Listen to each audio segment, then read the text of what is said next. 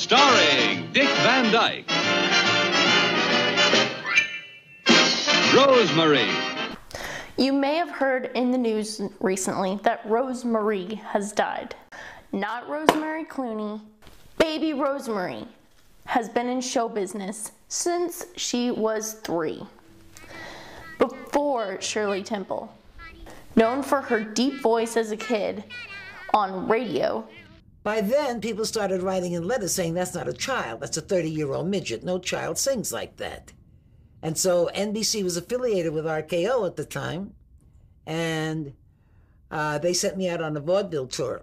So I did 52 weeks of RKO theaters across the country to prove I was a child.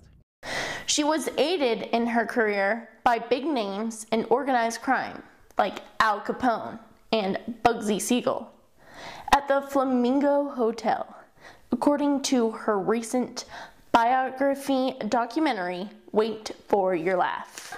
She is most known for her work as the strong female writer on the Dick Van Dyke Show, writing for the fictional Alan Brady Show as Sally Rogers.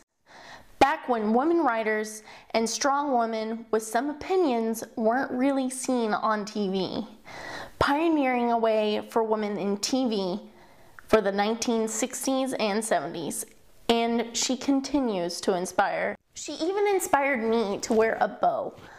I have been wearing a bow for as long as I can really remember, since fashion choice wise. I think that was my first fashion conscious, like I wanted to make this part of my look in honor of her, in honor of remembering what she did and how she inspired me to write. I had just about given up on writing, and now I write for a living.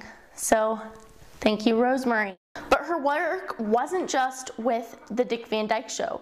She starred alongside Doris Day and was a frequent square on Hollywood Squares, which was remade later with other guests and host Tom Bergeron.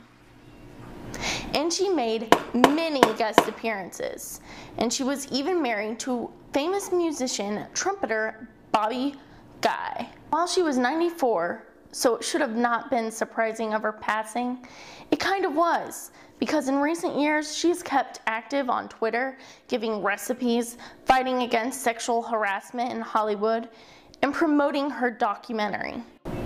But there is no doubt that this baby has gone home and will be missed.